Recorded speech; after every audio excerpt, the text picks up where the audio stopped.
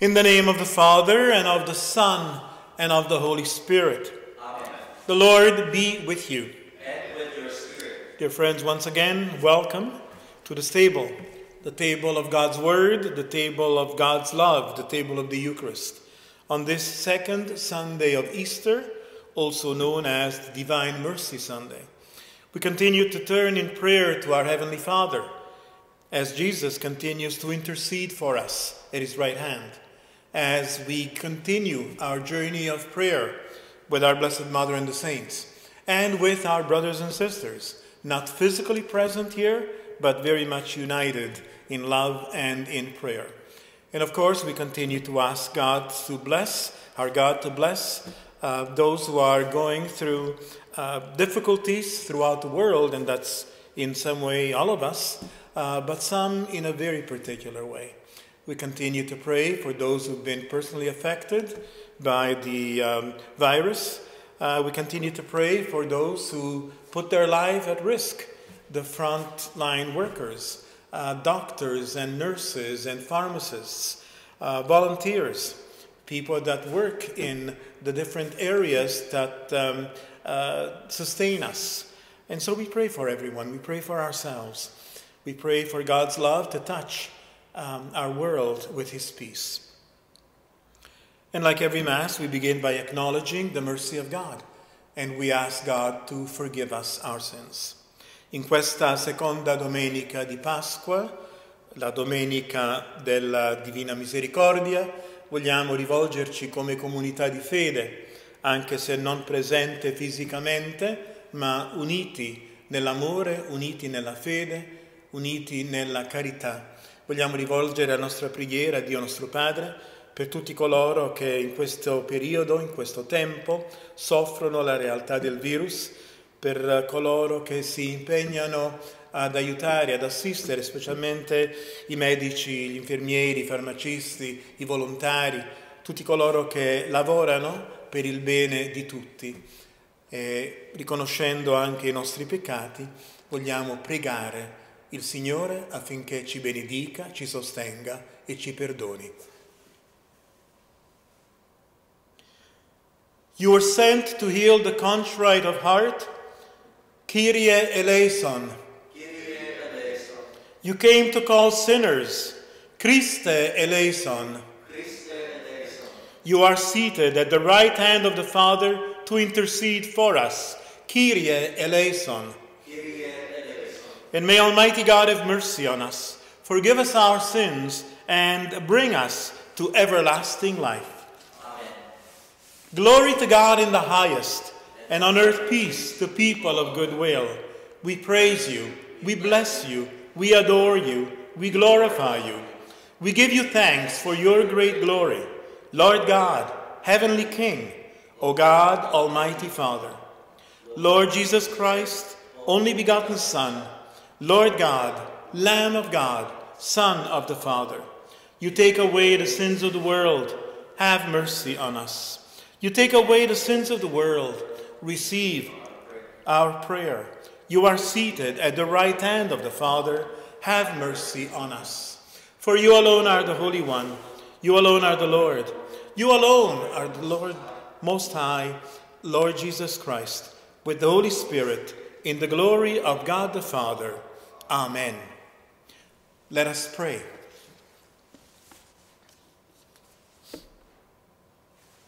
God of everlasting mercy, who in the very recurrence of the Paschal feast kindle the faith of the people you have made your own, increase, we pray, the grace you have bestowed, that all may grasp and rightly understand in what font they have been washed, by whose Spirit they have been reborn, by whose blood they have been redeemed.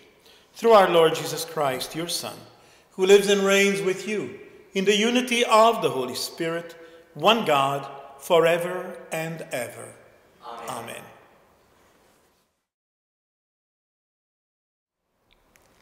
A reading from the Acts of the Apostles. They devoted themselves to the apostles' teaching and fellowship, to the breaking of bread and the prayers.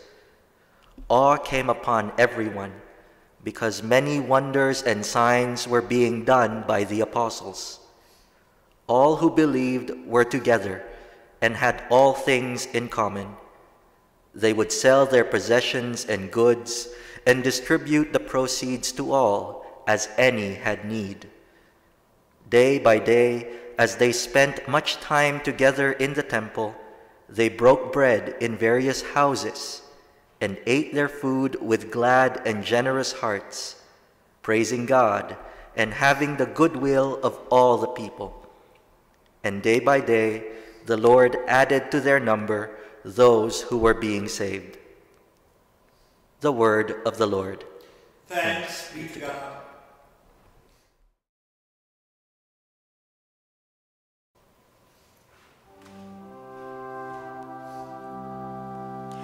Give thanks to the Lord, for he is good. His steadfast love endures forever. Give thanks to the Lord, for he is good. His steadfast love endures forever. Let Israel say, his steadfast love endures forever. Let the house of Aaron say, his steadfast love endures forever. Let those who fear the Lord say, his steadfast love endures forever. Give thanks to the Lord, for he is good. His steadfast love endures forever. I was pushed hard so that I was failing, but the Lord helped me. The Lord is my strength and my might. He has become my salvation.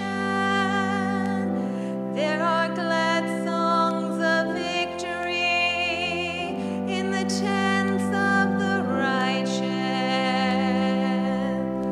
Give thanks to the Lord, for he is good. His steadfast love endures forever. The stone that the builders rejected has become the chief cornerstone. This is the Lord's doing. It is marvelous in our eyes. This is the day the Lord has made. Let us rejoice and be glad in it. Give thanks to the Lord, for he is good. His steadfast love endures forever.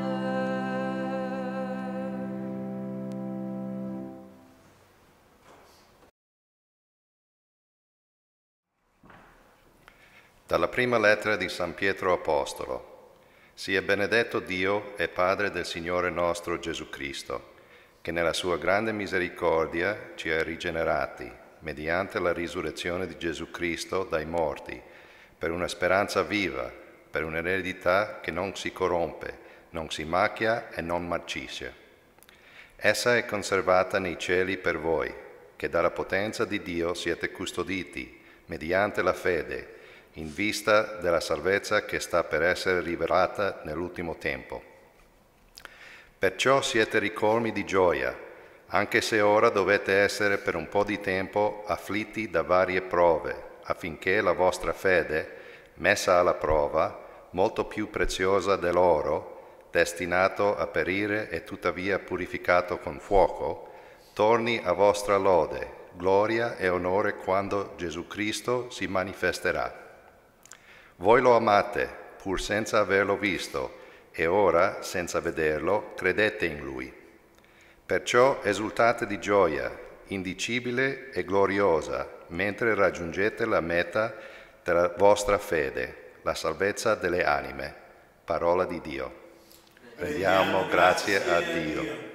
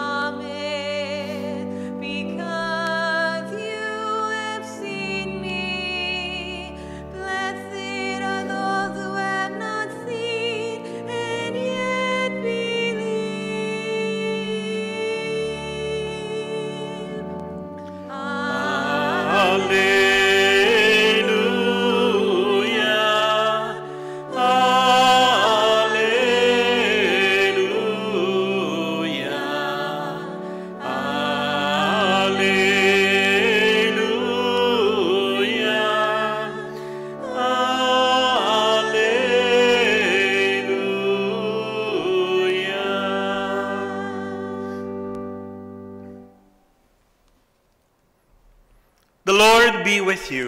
And with your spirit. A reading from the Holy Gospel according to John. Glory to you, O Lord. It was evening on the day Jesus rose from the dead, the first day of the week.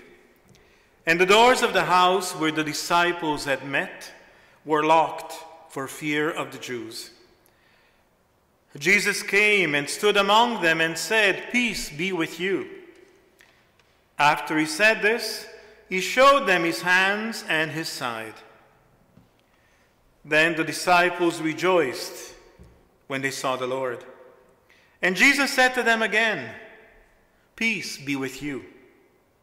As the Father has sent me, so I send you." When he had said this, he breathed on them and said to them, "Receive the Holy Spirit. If you forgive the sins of any, they are forgiven them. If you retain the sins of any, they are retained." But Thomas, who was called the twin, one of the 12, was not with them when Jesus came. So the other disciples told him, "We have seen the Lord." But he said to them, "Unless I see the mark of the nails in his hands, and put my finger in the mark of the nails, and my hand in his side, I will not believe." After 8 days, his disciples were again in the house, and Thomas was with them. Although the doors were shut, Jesus came and stood among them and said, "Peace be with you." Then he said to Thomas, "Put your finger here and see my hands. Reach out your hand and put it in my side. Do not doubt, but believe." Thomas answered him, "My Lord and my God." Jesus said to him, "Have you believed because you have seen me? Blessed are those who have not seen and yet have come to believe." Now, Jesus did many other signs in the presence of his disciples, which are not written in this book. But these are written so that you may come to believe that Jesus is the Christ, the Son of God, and that through believing you may have life in his name. The Gospel of the Lord. Praise to you, O Lord Jesus Christ.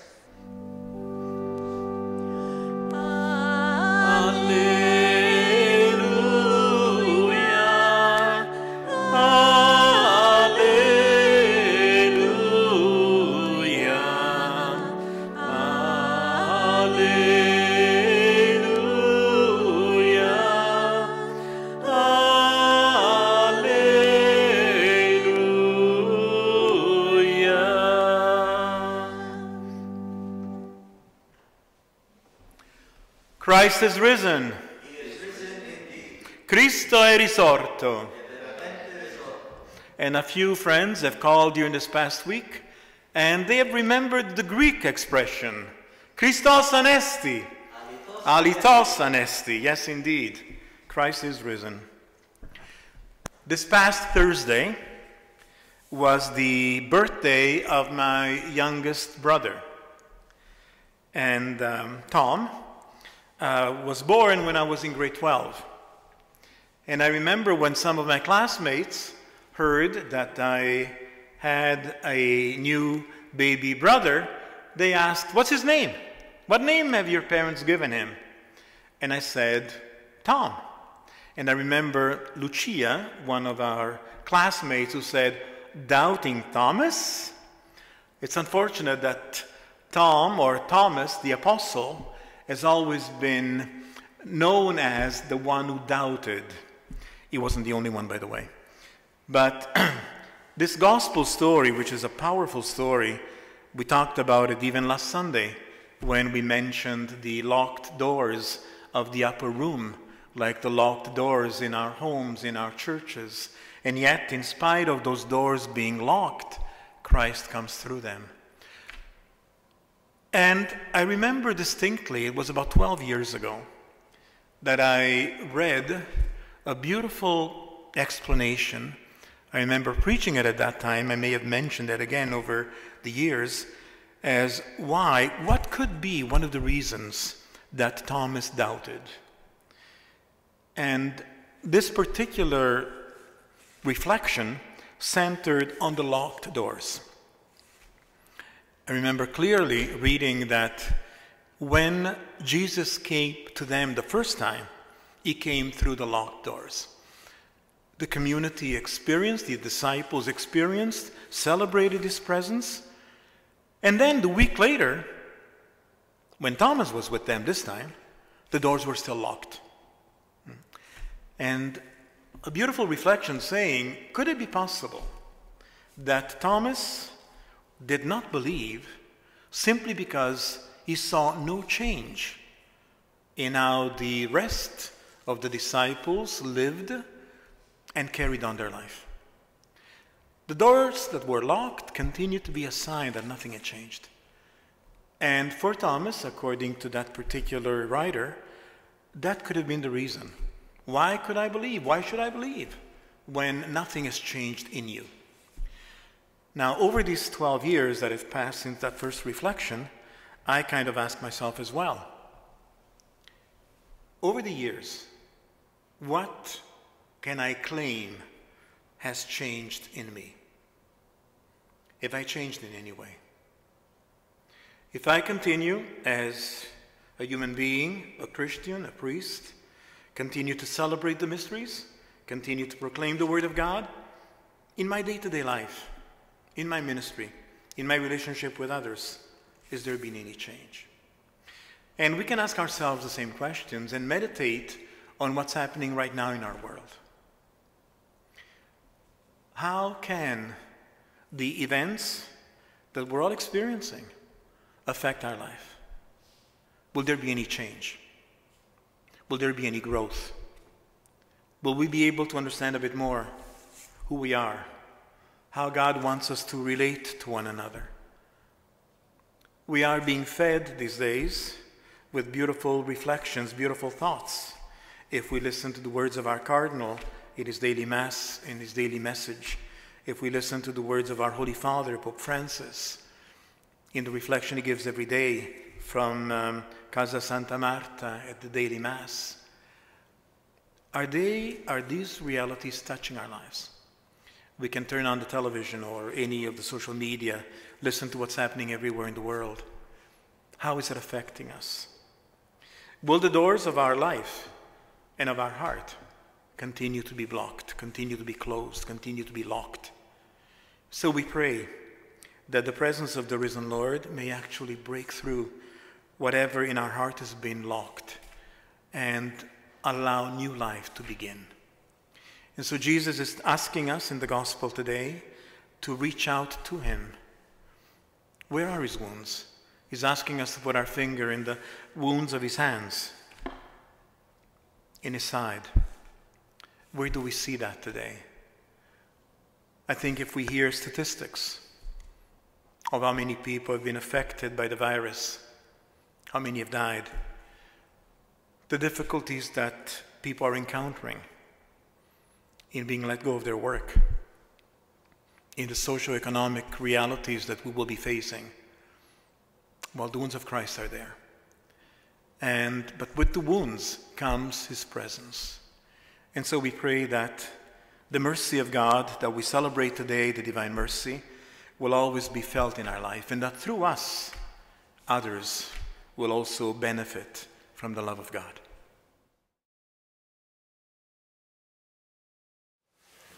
Together we profess our faith. I believe in God, the Father Almighty, creator of heaven and earth, and in Jesus Christ, his only Son, our Lord, who was conceived by the Holy Spirit, born of the Virgin Mary, suffered under Pontius Pilate, was crucified, died, and was buried. He descended into hell. On the third day he rose again from the dead. He ascended into heaven and is seated at the right hand of God, the Father Almighty. From there he will come to judge the living and the dead. I believe in the Holy Spirit, the Holy Catholic Church, the communion of saints, the forgiveness of sins, the resurrection of the body, and life everlasting. On this day of the Divine Mercy Sunday, we present now our prayer in the consecration act to the Divine Mercy. God, merciful Father, in your Son, Jesus Christ, you have revealed your love and poured it out upon us in the Holy Spirit, the Comforter. We entrust to you today the destiny of the world and of every man and woman. Bend down to us sinners, heal our weakness, conquer all evil, and grant that all the peoples of the earth may experience your mercy. In you, the triune God, may they ever find the source of hope. Eternal Father, by the passion and resurrection of your Son, have mercy on us and upon the whole world. Amen.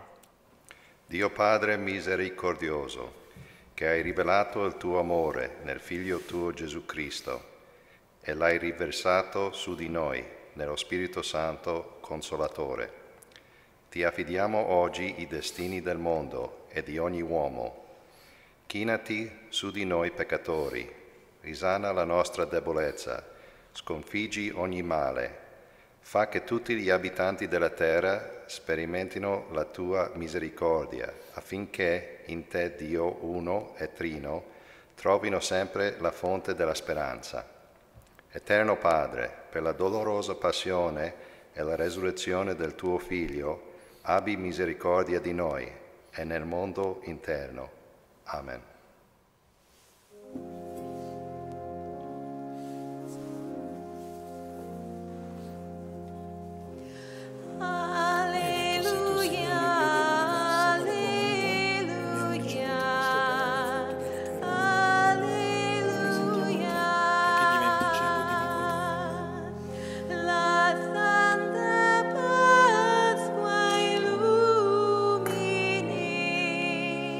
Divina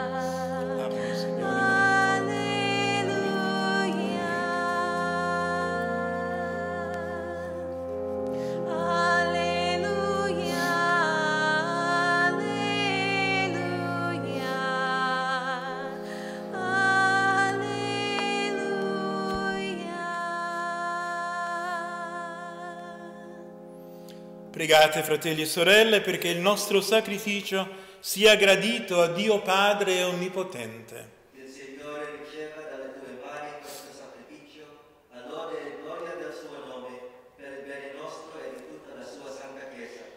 Accept, O Lord, we pray, the oblations of your people, that renewed by confession of your name and by baptism, they may attain unending happiness. Through Christ our Lord. Amen. The Lord be with you. And with your spirit, Lift up your hearts. lift them up to the Lord. Let us give thanks to the Lord our God. It is right and just. It is truly right and just. It is our duty and our salvation, at all times to acclaim you, O Lord, but in this time above all, to laud you yet more gloriously, when Christ, our Passover, has been sacrificed. Through him, the children of light rise to eternal life, and the halls of the heavenly kingdom are thrown open to the faithful. For his death is our ransom from death, and in his rising, the life of all has risen. Therefore, overcome with paschal joy, every land, every people exalts in your praise, and even the heavenly powers, with the angelic hosts, proclaim together the unending hymn of your glory, as they acclaim, Holy, holy, holy Lord, God of hosts. Heaven and earth are full of your glory. Hosanna in the highest. Blessed is he who comes in the name of the Lord. Hosanna in the highest.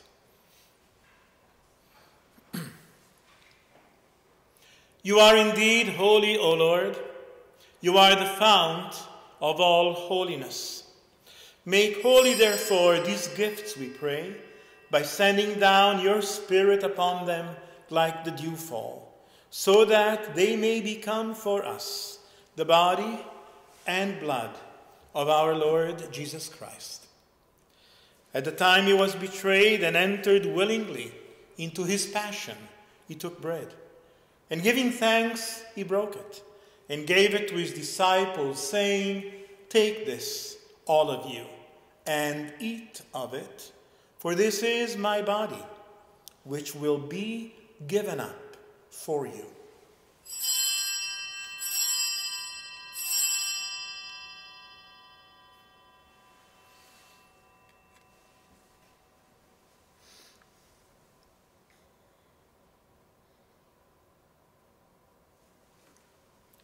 In a similar way, when supper was ended, he took the chalice, and once more giving thanks, gave it to his disciples, saying, Take this, all of you, and drink from it.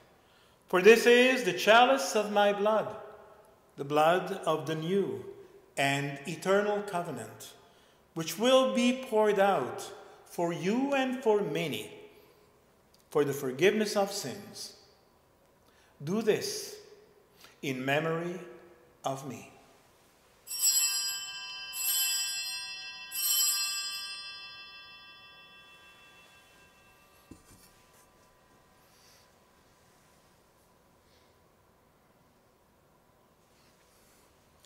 The mystery of faith. We proclaim your death, O Lord, and profess your resurrection until you come again. Therefore, as we celebrate the memorial of his death and resurrection, we offer you, Lord, the bread of life and the chalice of salvation, giving thanks that you have held us worthy to be in your presence and minister to you. Humbly we pray that, partaking of the body and blood of Christ, we may be gathered into one by the Holy Spirit. Remember, Lord, your church, spread throughout the world, and bring her to the fullness of charity, together with Francis, our Pope, Thomas, our Bishop, and all the clergy. Remember your servants, Lord, whom you have called from this world to yourself. I've received a number of phone calls this week reporting death of loved ones and asking if we could pray for them at Mass. So to all of you who called, who sent messages, and so many others that we do not know, we now remember your loved ones as we pause for a moment to give thanks to God for the gift of their life to us as they now return to the home of the Father.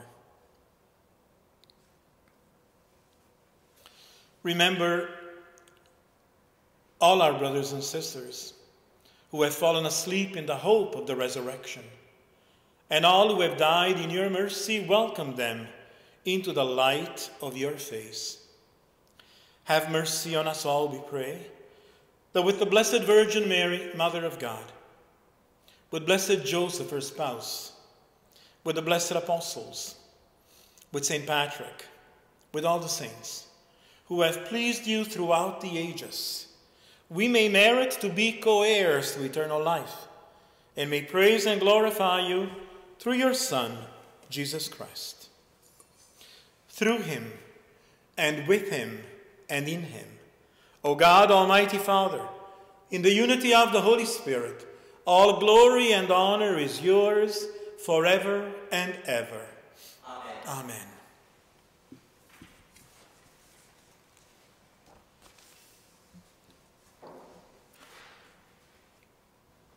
As brothers and sisters of Christ, children of the Father, with Jesus we now turn to our Heavenly Father in the prayer our Savior taught us. I would like to pray the Our Father today in Latin. All of you who know it in Latin, please join in, or simply join in whatever language you wish. Il Padre Nostro oggi sarà recitato in latino. Se conoscete le parole in latino, potete unirvi a noi in preghiera, oppure in qualsiasi lingua volete pregare. Uniamo tutte le lingue in una sola realtà, la lingua dell'amore. Pater noster, qui es in celis, sanctificetur nomen tuum, adveniat regnum tuum, fiat voluntas tua, sicut in cielo et in terra. Panem nostrum quotidianum da nobis hodie, et dimitte nobis debita nostra, sicut et nos dimittimus debitoribus nostris, et ne nos inducas in tentationem, sed libera nos a malo. Deliver us, Lord, we pray, from every evil. Graciously grant peace in our days, that by the help of your mercy we may be always free from sin and safe from all distress, as we await the blessed hope and the coming of our Savior, Jesus Christ. For the kingdom, the power, and the glory are yours, now and forever. Lord Jesus Christ, who said to your apostles, "Peace I leave you, my peace I give to you. Look not on our sins, Lord, but on the faith of your church, and graciously grant her peace and unity, in accordance with your will, who live and reign forever and ever." Amen. And may the peace of the Lord be with you always. And with your spirit. Let us offer one another a sign of peace.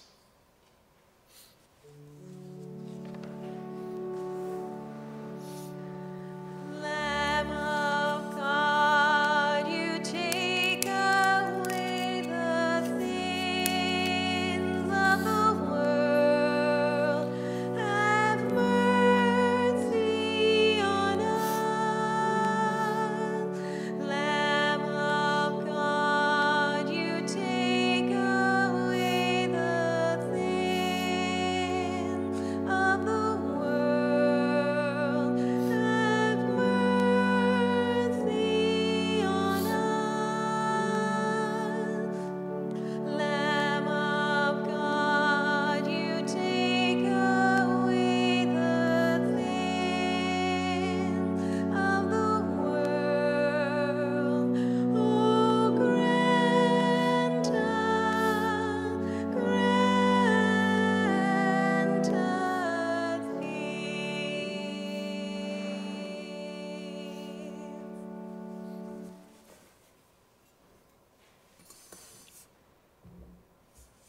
Beati gli invitati alla cena del Signore. Ecco l'agnello di Dio che toglie i peccati del mondo. O Signore, non sono degno Di partecipare alla tua mensa, ma di soltanto una parola ed io sarò salvato. Il corpo e il sangue di Cristo ci custodisca per la vita eterna.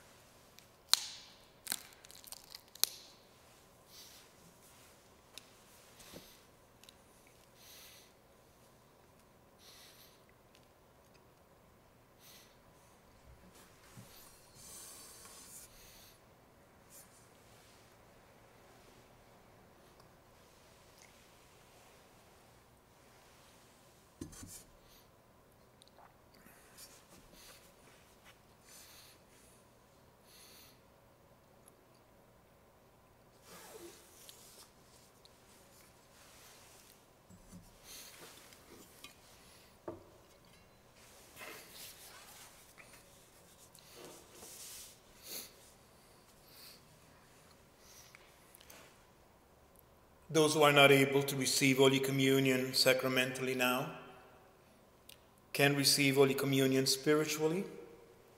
Please repeat the words of this prayer with me. My Jesus, I believe that you are truly present in the most blessed sacrament. I love you above all things, and I desire to receive you within my soul. Since I cannot now receive you sacramentally, come at least spiritually into my heart. I embrace you as though you were already there, and unite myself wholly to you. Never permit me to be separated from you. Amen. Gesù mio, credo che voi siete nel Santissimo Sacramento. Vi amo sopra ogni cosa e vi desidero nell'anima mia. Già che ora non posso ricevervi sacramentalmente, venite almeno spiritualmente nel mio cuore. Come già avvenuto, io vi abbraccio e tutto mi unisco a voi. Non permettete che io mi abbia mai a separare da voi. Amen.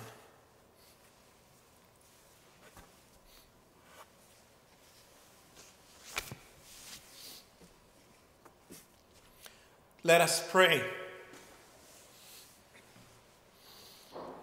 Grant, we pray, Almighty God, that our reception of this Paschal Sacrament may have a continuing effect in our minds and hearts through Christ our Lord. Amen. As we come to the conclusion of our celebration on this Divine Mercy Sunday, let us turn our gaze and our prayer to the Mother of Mercy. As I look at the closed doors of our church and every church, I call to mind the year when those doors were open wide, the year of mercy, as these were among the other doors in the Archdiocese and worldwide to welcome pilgrims. And may the doors of faith continue to be open for us. Continue to welcome us. And may the intercession of our Blessed Mother always protect and nurture everyone who turns to her in love. Regina Celi letare, Alleluia, quiaque meruisti portare, Alleluia. Resurrexit, sicut dixit, Alleluia. Ora pro nobis Deum, Alleluia. Pray for us, O Holy Mother of God. that we may be made worthy of the promises of Christ. Prega per noi, Santa Madre di Dio, e saremo fatti degni delle promesse di Cristo. Dear friends, before the final blessing, thank you for joining us and for sharing, bringing the message of the Eucharist everywhere. It's what disciples did then and what we do today. I would like to thank so many that after having prayed with us at Mass, have passed on, forwarded the link to so many others. So che la messa che celebriamo qui in questa chiesa è arrivata non solo qui in varie case, in varie famiglie, ma è arrivata anche in Italia e anche in Svizzera. Ho sentito che hanno telefonato e ringraziato, perciò ringraziamo coloro che hanno condiviso la Santa Messa con parenti e amici. Also, you know that, as I mentioned last week, that on Holy Thursday and Good Friday, there was a procession in a car driven by a friend of mine, and keeping the needed distance, physical distance. And we journeyed through some of the streets of our parish one night and other streets the other night. On Holy Thursday, carrying the Blessed Sacrament, and on Good Friday, carrying the crucifix. That procession will continue, beginning Saturday night, last night, and every Saturday of the Easter season and the month of May. Saturday is the day of Mary, because she was the one who kept the faith burning brightly. When everybody else had lost it, from the cross on Friday until the empty tomb on Sunday, that Saturday was Mary's day. She kept the faith burning brightly in her heart. She never wavered in that faith. And so the Saturdays of Easter and May, the same procession will take place, carrying this beautiful icon of Our Lady of Kazan through the streets of our parish, blessing not only the parish, but the world. People around the community, people everywhere. And may the strength of Mary continue to be in our heart and in our lives. Also, beginning this week, we will be doing more work with our young people.